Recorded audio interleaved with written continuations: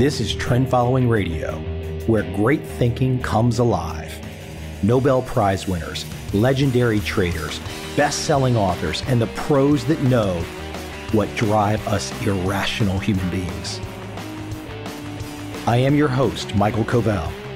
Not filtered, raw, honest. That's my passion.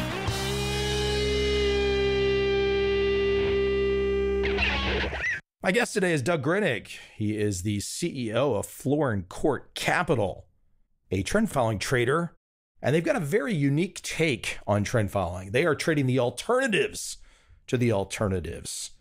500 plus diverse markets, many of which you've probably never heard of. But that's the opportunity that Doug has spotted, and I give him credit.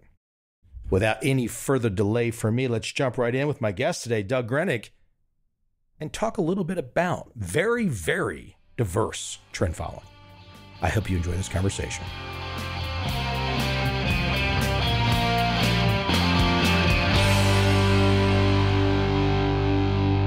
How are you today? I'm good. How are you doing today?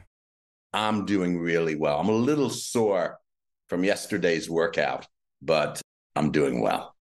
You're going to have to, because as somebody who likes to work out a lot, I'm going to have to at least probe a little bit to find out the type of workout that you are mentioning. Oh, I love lifting weights. I love resistance training.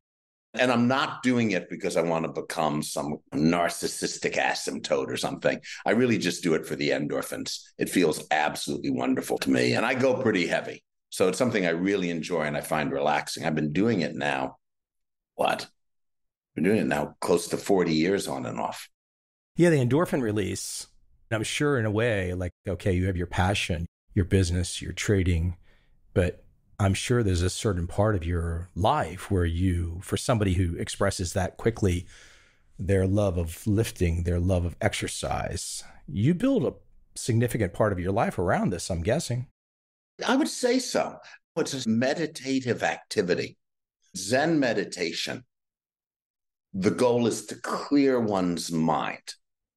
But there are other things that you can do, whether it's running, for example, or weight training, where if you clear your mind and you immerse yourself in that moment, maybe you could do it painting, I don't know, but you immerse yourself in that moment, it becomes a source of relaxation and a mental and spiritual cleansing, that immersion. And so I find it very relaxing and I'm very refreshed. And when I'm doing it, I'm thinking about the next 5 reps, just what I'm doing. It's a lovely experience. I'm sure you've felt the same when you've trained in the past. Absolutely. In fact, today, my life involves running, yoga, Pilates, box jumping, high intensity interval training, a lot of these types of things. And I do it for the same reason you do it, which is the endorphins. Here I am in Southeast Asia. I'm envious of the assorted monks, Buddhist practitioners across this area that can get themselves into that meditative place without the physical exertion. But I have so far, maybe I'm just too immature, I need the physical exertion to get myself to the endorphin release.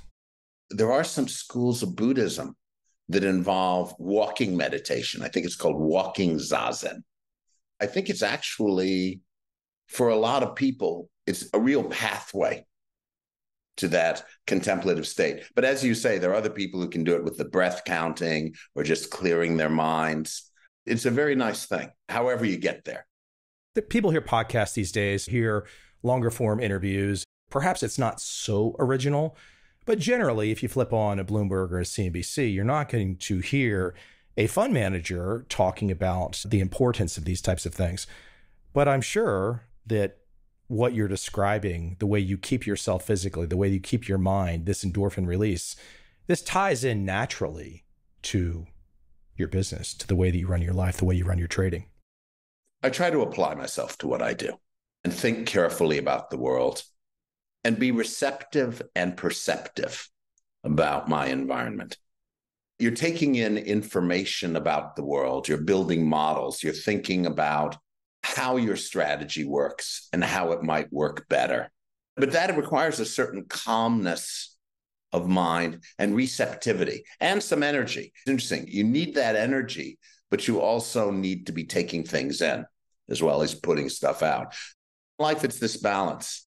I try to achieve it, but I can certainly say that exercise is something that's a big part of my day and my life.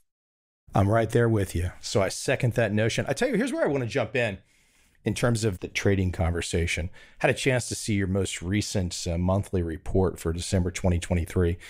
It was an interesting write-up. I quickly got to the end, and I wanted to just share the ending paragraph because I think it really is a great starting place for you and I in this conversation today. And this is quoting from you, and it says, slowing economies, geopolitical misjudgments, war risks, mountains of sovereign debt, populism and polarization, and unpredictable elections. 2024 presents risks from every angle. We believe that our time-tested, global-spanning, trend-following program can play a positive role in most allocator portfolios. Now, I know exactly what you're saying, and I'm sure there's plenty of people around the world that know exactly what you're saying. What I found interesting, though, is that you give a very nice macro, in-depth explanation for people to understand what you're seeing right now. Here, just the facts, ma'am. But then essentially you get to the end, and you can correct me if I'm describing this wrong, but essentially you get to the end, you say, yeah, but you know what? We really can't predict anything, and we can't trade what I'm describing effectively without our program. From the standpoint of an allocator, a very good starting point for any analysis for putting together a collection of investments, a portfolio of investments, very good starting point is trying to have a sense for what the world is like. Is it stable? Is it unstable? What are the major macro trends taking place over months, years, and decades? What assumptions also might I have acquired from my youth, from my background, that might not be applicable to the world that's unfolding in front of us? Speaking for myself, for example, I grew up in a wonderful environment in America, in the Pax Americana. There was a sense that we were in control of the world, we being the Western Alliance led by America, that there was this forward thrust of progress. We were headed toward a better place. Yes, there were injustices and problems in the past, but the arrow of progress points up. We're going in a stable way. I mean, Francis Fukuyama, I think it was in the 1990s, wrote a book called The Last Man and the End of History. I believe that was the title. And his idea was basically, from a general intellectual standpoint, we had already figured everything out.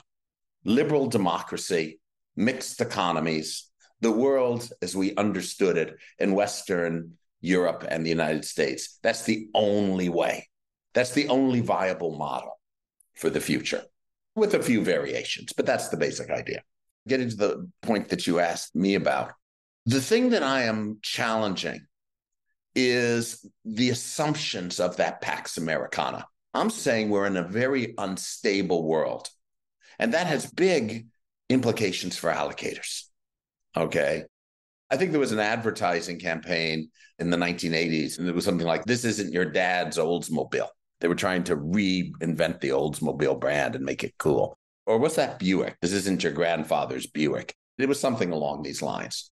Well, this isn't your dad's economy. This isn't your grandfather's or grandmother's economy. This is a different world we're in. And that's what I'm trying to say. So there's some big implications for allocators, in particular, a need to address the tails, to address non-stationarity. And then beyond that, of course, you may very well choose managers who have particular views on things. But one of the things that we basically offer is exposure to major trends, whatever the direction may be. That's systematic trend following. What we require is big moves, sustained moves. And we think the environment that I just described there, gigantic piles of debt, multipolarity, this isn't your dad's world order. This is an emerging multipolar world order. And all of these things, this points to the idea that you're going to see major dislocations, big trends, and big moves over coming years and decades. Let me give you the floor to take us back in time. Because for one to have that description of the current events and to have a sense of where you are in history, to where your trading approach is in history, this requires an origin. There had to have been a moment where, because look, again, I could flip on Bloomberg today and there's going to be assorted talking heads telling me what's going to happen tomorrow. Maybe they'll say something similar to you, but then they're going to have a more concrete, I know exactly what's going to happen. Whereas your approach is more, like you said, in the trend following space, like, hey, things are uncertain. We don't know exactly what's going to happen. I can't give you the exact timing, but we're ready and able. So for you, was there a moment, when did this happen, where you first understood this concept of trend following, and how did that happen? My career has been a series of steps. I started out as a discretionary fixed income and macro trader at Goldman Sachs. We used models, particularly when we were looking at yield curves and relative value on yield curves, but we also took views. And it is a perfectly legitimate and appropriate way to trade, and great fortunes over the years have been created that way. And there's some people who do it in a very wonderful way. But one of the things that struck me over the years, particularly in looking at fixed income, is how non-stationary the world is and how unsure we are about so many of the relevant variables. For example, we used to have the idea of the Phillips curve. That was an idea in neo-Keynesian and Keynesian economics, a relationship between inflation and unemployment. Another version of the same story was NAIRU, the non-accelerating inflation rate of unemployment. That's the level of unemployment that's merely frictional. And if you try to get below that, you're actually trying to run beyond potential GDP. Again, to use the basic sort of Keynesian terms there. And over the years, we began to discover that the Phillips curve doesn't really exist. It's just nonsense on stilts. When you look at it over time, and you end up having to have a short-term Phillips curve, a long-term Phillips curve, a medium-term Phillips curve, it's just this big cloud of points. It's not a stationary relationship. And likewise, it used to be thought that NAIRU was 6%, and then it's 4% and 5%. Now it's 3.5%. It's not stationary. In fact, if you study it closely, we're not even sure what a good general theory of inflation is. Probably the best theory available, which is imperfect, are the more classic monetarist models of inflation coming out of Irving Fisher and the quantity theory of money and the equation of exchange. I think the models that came out of real business cycle theory later were sort of a big failure. And of course, most of the Keynesian and neo-Keynesian models of the last few years completely missed the recent inflation. So as a fixed income trader, I saw how non-stationary and unpredictable the world is. I also began to realize that even if you had a huge amount of information about what's going to happen in the world, that doesn't tell you what the prices are going to be.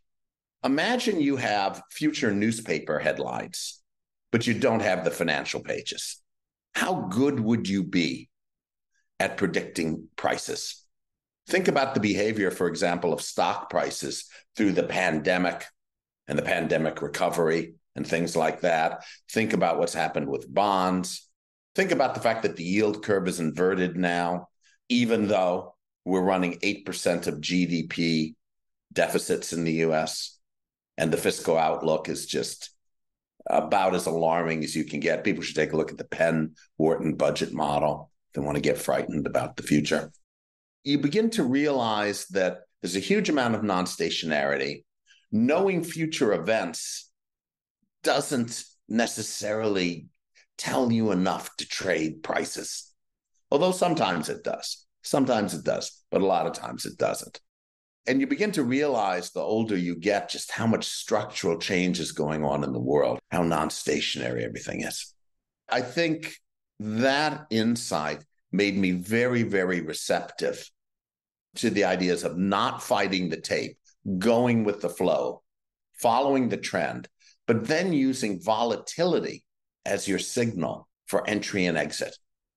Because when narratives change and trends change, there's usually a burst of volatility.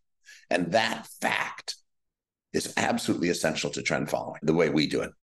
Do you have, going back in your early times starting out, do you have any stories you want to share, insights, connections of how you started to come into this very specific world of trend following? Influences? I was brought on board as the head of risk at AHL. It was an interesting opportunity to work for a great firm and come to London. And of course, AHL has played a big role in the history of trend following. They brought me in part because I had such a diverse background as a macro trader, as a quant, I have a PhD in mathematics from Berkeley. I worked with Fisher Black for a number of years and did work in macroeconomic theory with him. They brought me in as someone with this broader background. It was just a tremendous opportunity to learn a vast amount because that's an organization with a very deep history in trend following. But I also asked a lot of questions and conducted many experiments to understand the world better. So, for example, how important is it to scale with volatility? Because remember, I mentioned that when there's a Minsky model of the world where narratives emerge, trends emerge, and then as the narrative starts to change, there'll be a period of distress and enhanced volatility in many cases before the trend changes. And if you want to detect that, you need a pretty fast moving estimator of volatility. How important is that? I was able to learn that it's actually incredibly important. Work that I've done at Florin Court indicates that if your volatility isn't reactive, you lose as much as half of your Sharpe ratio. It's just as important as the trend. In any case, the work that I did at AHL, and I enjoyed working there very much, I really came to love the trend following space. It tied out very much philosophically. I'm a bit of a student of history, very interested in the world. The idea that the world does have fat tails, that things are non-stationary, that the 1950s and 1960s, this period of peace and calm after World War II, where the US was in charge and was sort of the unipole, at least economically, if not militarily, that's an exceptional period. That's not what the world's normally like. The mess that we are developing now is a more typical state of affairs. Do you find it interesting internally when you have an internal conversation with yourself, a guy like yourself that starts with this very interesting background that is not a trend following background early on, so you have this deep macro understanding, this deep mathematics understanding, then you get exposed to something like trend following, but you still have many, and as you said, plenty of people have use their ability to, let's say, predict or to have views about what's going to happen, and they've made money that way. But we are talking about trend following today. So here you are, this guy's got this background of one way of thinking in a way, and then you get exposed to trend following. Do you ever just think to yourself, is it unusual to you that you have such a deep background, let's just call it, for lack of a better term, the fundamentals, and then you shift into this trend following mindset?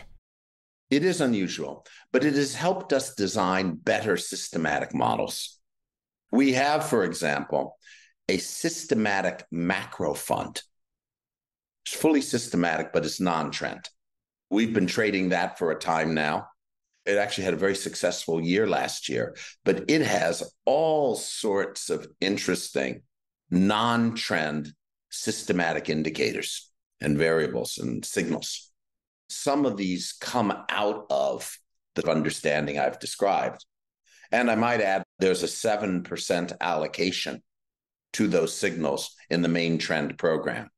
It's seasoning on the trend dish.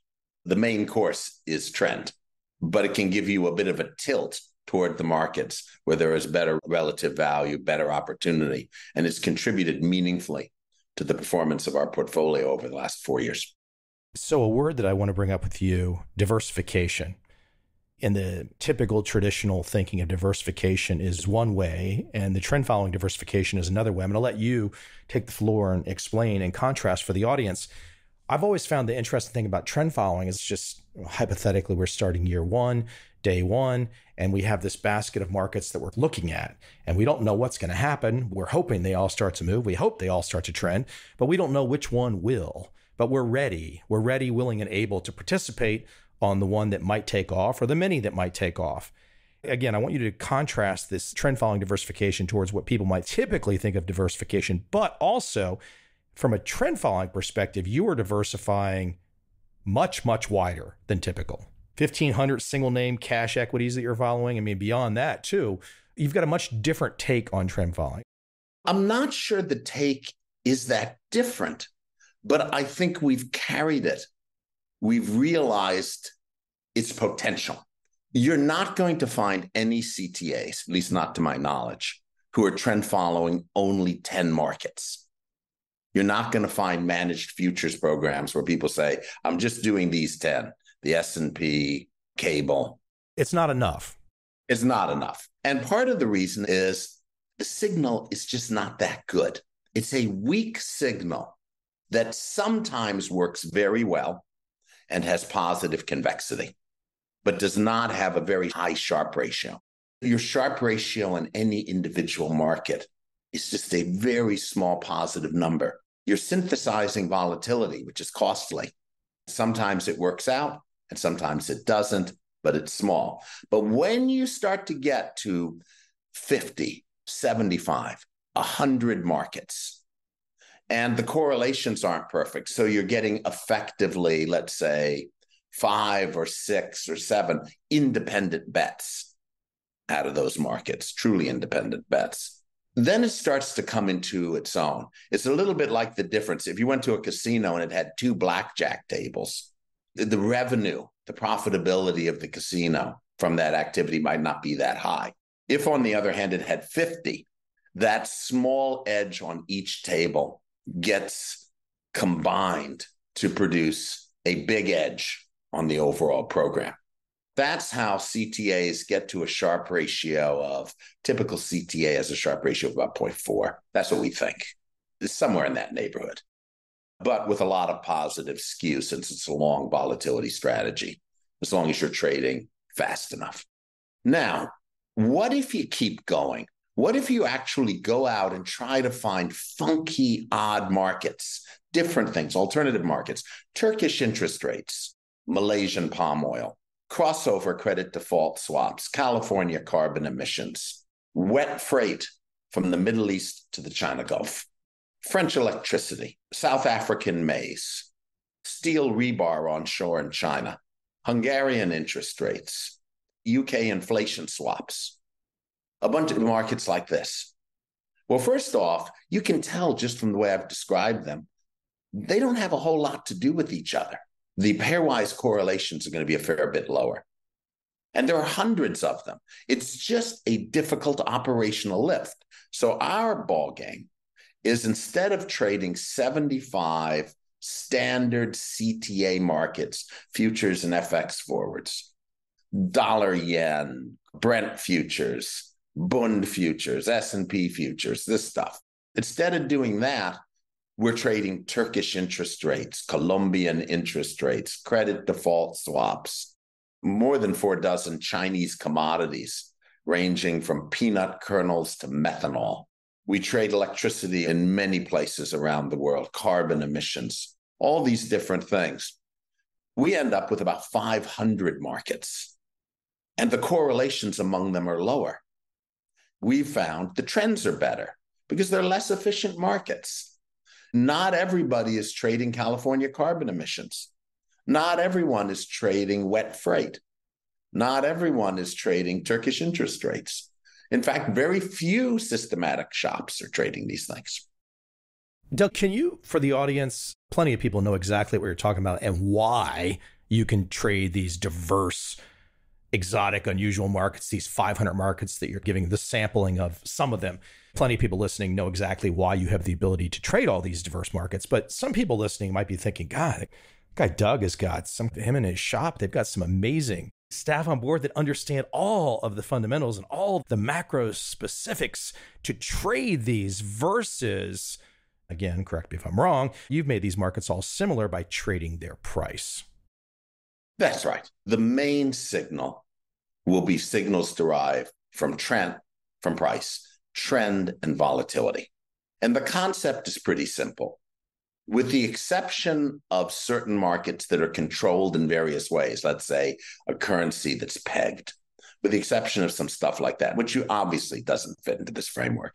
All markets can trend, whether we're talking about dollar yen or Turkish interest rates or the Turkish lira. The concept is to go, basically, there are complicated mathematical models behind all this, but the idea is pretty simple. You flow with the trend, and when volatility gets higher, you cut risk. When volatility gets lower, you increase risk up to certain limits. There's an art to doing this, and there are a number of shops that are quite good at building these kinds of models. But the name of our game is we're the alternative markets guys. We have a tremendous amount of experience, starting with Tony Vinitsky, our COO, who had been the head of trade investment operations, AHL. This is a guy who lives and breathes solving operational problems.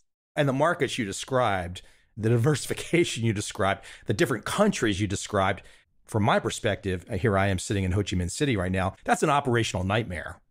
Yes.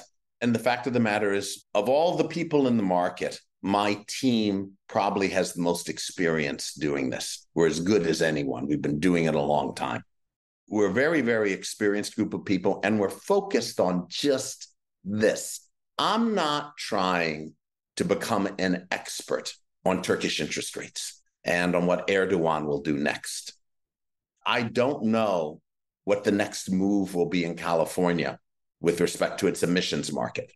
The problem that we're solving is how do we get the data and solve, how do we deal with the operational issues so we can apply trend-following algorithms that are tried and true algorithms.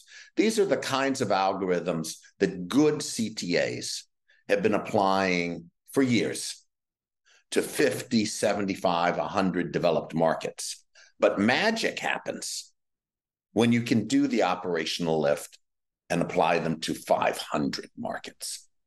Ron Kahn and Richard Grenold had this, I think it's called the fundamental law of active management. And it's risk-adjusted performance equals breadth times skill.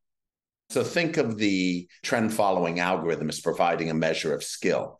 The breadth, the number of independent bets you have on, your Sharpe ratio basically goes up with the square root of that number as a rough rule of thumb. We believe, based on the measurements and statistics we do, that we're somewhere between 4 and 9 times better diversified than a standard CTA portfolio. How did you first decide, or when did you first decide the opportunity that you are living right now? Because like you're describing, most traditional trend following approaches are going to stay at the big liquid markets that everyone knows. You've left that reservation, so to speak. Well, AHL, where I worked as a chief risk officer, and I was also the head of what we called the portfolio management group, they were a pioneer in the idea of alternative markets. Every CTA has their special sauce.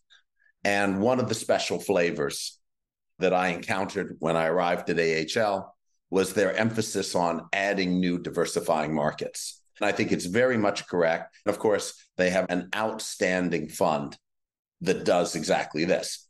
But I got the chance when I started my own business later to get out a clean sheet of paper and create a fund that's totally focused on this and built from the ground up the way I want. The idea of the alternative market CTA, that was a concept that emerged first at AHL. Tony Vinitsky, my COO, was part of that in the 2000s, and AHL has a very distinguished track record. As you might imagine, I've heard a lot of different things about trend following over the years, so I always enjoy hearing something new. I do like your motto here, that better markets plus better diversification equals better performance. I like that word better. I don't see that used in marketing often a lot. I stole this was not a good choice, from Papa John's. Really? That's true. That's true. Oh my God, you're right. Now I know. Yes. There was this controversy later about the guy who ran the place. What was his name? John Schnatter or something. But when I came to London to work for AHL, I lived not very far from the office. They have a beautiful building down on Swan Lane, Riverbank House. And I lived not too far away in Clerkenwell in an Art Deco building called Florin Court. Florin Court, in the Agatha Christie mystery series is the residence of Hercule Poirot. It's this beautiful Art Deco building with a curved facade on Charterhouse Square. That was the origin of the Florin Court name. Your firm's name, just to be clear with the audience. Like word association almost, but in the news right now, and I want to see how your brain works. Let people share how you think about things. Because, of course, you've got your systematic approach, you've got your rules. There's very specific things you do when markets start to move. What I'm about to say is not going to be something that you typically would use in your investment process. Somebody else might, but you would not. Or at least I'm guessing you would not. So it's just in the news in the last 24 hours or so, I guess, that Evergrande in China, a Hong Kong court has said must liquidate. I think it's 200 billion or 300 billion. It's a huge thing. So now when you, given the approach that you have and given the background you have that goes back over time, when you hear something like that in the news, what does your thinking say? Do you just say, it's a piece of trivia, interesting nugget? Do you do anything with information like that anymore? No, we're systematic. I don't really do anything. Although when investors talk to me, sometimes they're interested in hearing my view of the world and they like to have a conversation. Maybe I'll say something that will lead them to make a good observation in an investment committee. And I certainly like to learn from them and hear about what they're doing. I'm interested in the world. I'm not just a quant with my numbers. But as far as our investment process is concerned, it's 100% systematic. You can't get more systematic than we are. We're fully systematic. We follow the models. Now, of course, we think about the models. And as I mentioned, some of our models incorporate ideas from macro, but they don't incorporate views. They might incorporate the idea that the current account deficit, the trend in the current account deficit of a country will influence the exchange rate over time. A systematic idea. That's the kind of thing that might be in there. But an observation about Evergrande would not affect what I do at all, not in the slightest. The reason I brought up Florin Court a second ago was I'd sometimes order pizza, when I was working late, and there was a Papa John's nearby. I think their slogan was better ingredients, better pizza. My point of view on trend following is very much better diversification plus better trends equals better pizza. I think our track record bears that out. Because if you look at the Sharpe ratio we've delivered over the last 6 years, it's about what you would expect if we were 4 or 5 times better diversified and had somewhat better trends than typical CTAs. I want to ask a question about this operations part of these diverse markets and unusual or off the grid places. China's not off the grid, but if you say to the average American or Brit, we trade 4 dozen futures markets in China, I think most people just immediately think, oh gosh, what's the operations of that? Is there anything you want to share or you could share about, we use China as an example, the process of starting to go down that path? It does seem a little daunting, I think, for most people because you won't even know where to start. The Great Wall is not there, but in a way, many people around the world probably still think the Great Wall is there. You start first off by becoming aware that there are very, very large futures exchanges and other markets in China. You should be aware of the world, aware of facts like that. We're following things like carbon markets around the world, different developing stories, rare earth elements, things that are happening in the uranium market. We're trying to look around the world at things we can possibly trade. So you start with that. Then the next thing you do is you start asking dealers and other experts, what's involved with trading it? Why aren't more people trading it? And in the case of China, there had been a lot of restrictions about who can trade on these very, very liquid, because these are huge liquid futures exchanges. In fact, the leading futures exchanges of the world are in China. Trading that with outside money is very, very difficult. In fact, they didn't allow it, basically. So then you start thinking about, how am I going to go about doing this? Do I go onshore? Now, if I go onshore, can I get offshore money in there and out of there? Are there other ways to do it? And meanwhile, we are having discussions with people close to the regulator.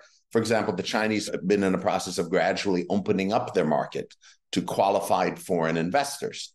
Do you want to be one of those? So we began to engage with various counterparties, and we came to the conclusion that the best way to do it would be to face banks that have the ability and authority to trade in China and do swaps with them, create derivatives that are linked to the futures markets in China. We helped to pioneer this whole structure. We were one of the very first people to do this stuff. We worked very closely with a number of counterparties who were legally authorized to trade in China. And then we would trade with them. We would get an exposure through them, and then they would go and offset the risk. And we also got legal opinions all over the place to make sure that what we're doing is completely above board. We wanted to make sure the regulators are okay. Actually, so we became the pioneer in this, and then more people began to do what we did. And now there's actually a movement to become a qualified foreign investor in China, which has its pros and cons relative to doing it the way we do it. But our costs are very low because, again, we were the first and we have a special relationship with a number of our counterparties. When you describe these diverse markets, you start to give people a taste of what it takes to actually trade them. Yes, and it's different in every case. What you need to do is be very, very careful. You need to dot your I's. You need to cross your T's. You need to do your homework. You start small. You make sure you're having the right conversations with the lawyers, the regulators. We do not push the boundaries legally. What we do is we're willing to do the hard operational work. But if it were straightforward, everybody'd already be doing it. There you go. One last question, unless there's anything else here at the end you might want to bring up that I didn't touch on, but there's something in your documents that I caught, just a simple little phrase, and I would love for you to explain it. I think I know what you mean, but you talk about signals must make sense, avoiding black box models, data mining exercises. But can you explain what you mean by signals must make sense? Okay. One example would be in the areas where we use some fundamental signals. An example of using a fundamental signal might be using a country's CDS spread to predict foreign exchange movements, or using a macro signal to use a current account deficit or the terms of trade to predict, again, a currency move. It ought to be in the direction that makes some sense, which is to say, a worsening current account balance shouldn't be associated with an improving currency. Just common sense things. If somebody came to you and said, I really, really want to buy country X, their currency, because their current account deficit is so bad and it's deteriorating, I'd say, I think you might have that backwards. That would usually be an argument, unless you're saying it's completely oversold and I'm buying it because it's oversold. That's a different argument. You want things to be intuitive. Another point is you want to be mindful that you're not overfitting. Overfitting is just such a common problem in the systematic space. I can, of course, come up with a set of models that traded last year perfectly, and a set of models that traded the year before brilliantly, and a set of models that traded the year before even better. And they would all be different models. The point is to have a set of models which, in general, produce the best performance and are robust and stable across a variety of environments. The goal is not getting a good back test. The goal is getting good out of sample performance. The goal is delivering what we have done, which is a Sharpe ratio of about 1 with a positive skew following trend. That's the goal, delivering the results, not producing historical simulations that go from the lower left to the upper right. You can always do that with a very delicate model and overfitting the data and a bunch of signals that may actually turn out to be nonsense.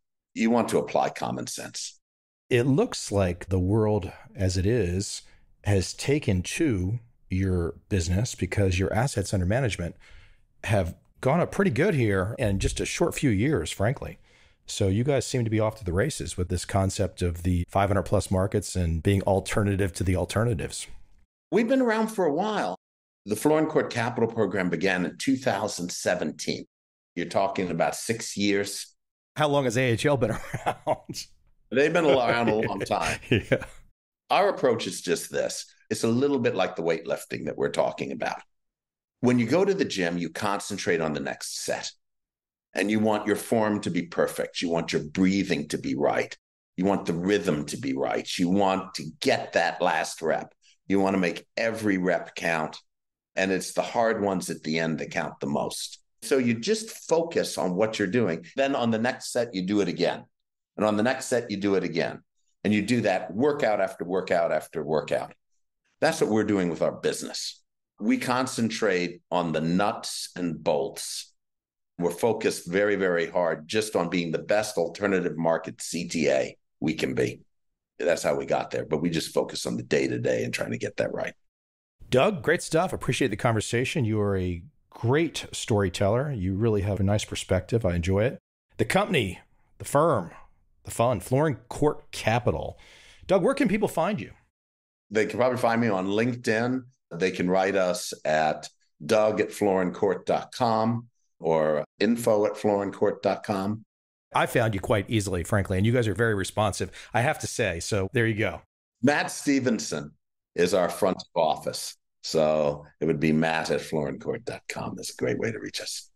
Doug, I appreciate it. Hopefully we can do these conversations in the future. I enjoyed. Hey, thanks a lot. I enjoyed it too.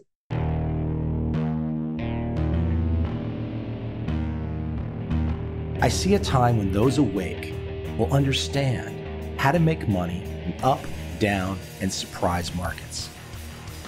Whether new trader or experienced, college student or financial advisor, protecting against a crash or just trying to make a lot of money, trend following offers everyone an answer in uncertain times.